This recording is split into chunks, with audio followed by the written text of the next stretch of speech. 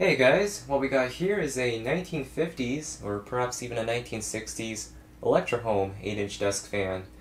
This is a non-oscillating single-speed fan, and I'm guessing this was probably Electrohome's base model back in the day. It's got the bare bone minimum that you could expect from a fan. Just one speed, non-oscillating, just got basic tilt, just all around a really simple, budget-friendly fan. Now, this is a green fan for St. Patrick's Day. Well, even though, well, today is St. Patrick's Day, but tomorrow when I'll be posting this video, it won't be, but anyways. This fan was my first find of 2023. I got this sometime back in January, and it's in pretty good shape. Actually, in remarkable condition. Let's have a closer look at this thing. I haven't even cleaned this fan yet, but check out how clean it is already. Just a little bit of dust in the nooks and crannies, and I'm sure the motor housing has some dust in it, but on the exterior it's quite nice. I mean, the paint still has a good shine to it. The chrome is still shining. It's got a neat looking badge there. Kind of minimalistic, but still pretty nice. Now I do believe this is the latest out of the Electrohome fans that I've got. Right there, that one there is the oldest one that I've got. It's the Electrohome Long Life, and the one on the salmon colored one there with the stars, I believe that's kind of in between this one and the Long Life, potentially. So yeah, it's in really nice condition. Just got a stamped aluminum blade. There's the bullet shaped rear motor housing. Now I do believe the stand is somewhat bent because it's not really standing quite straight. Yeah, that one's leaning down quite a bit, so I'll have to look into it.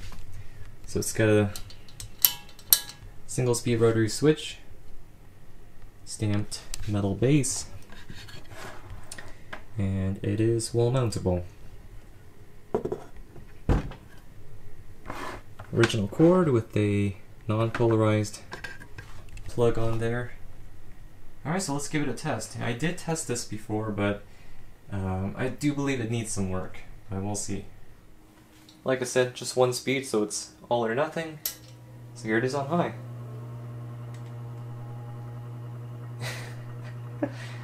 Likes to dance, that's for sure. Yeah, the blades are definitely... Oh yeah, I can see the blades kind of waving back and forth, so that needs to be tweaked, but it looks like this is just a common case of gummed up oil in the bearings. So the motor needs to be taken apart and re-oiled. I can do that, no problem. It's actually starting to pick up speed. Oh, there it goes. Oh yeah. That's about full speed, I would say. And she's moving good air. That's pretty powerful.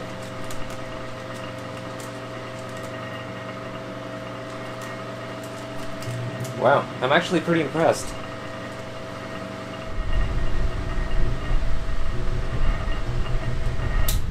Yeah, I don't want to run it too long with the bearings like that. Actually, the spin down time is not that bad. Huh.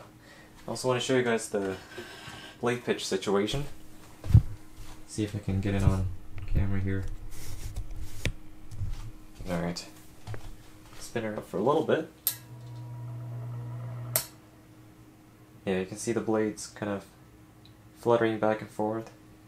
So that needs to be tweaked, but I'm pretty sure once I fix that it'll be all good. Alright. Well, there it is, guys. That is the 1950s Electrohome Long Life 8-inch non-oscillating desk fan. So eventually there'll be a video on this fan getting cleaned up, or at least a full video if I don't get to that, so stay tuned for that. First day of spring is actually just around the corner, so that's exciting. So anyways, that's a wrap. I'll see you guys in the next one. Thanks for watching. Peace.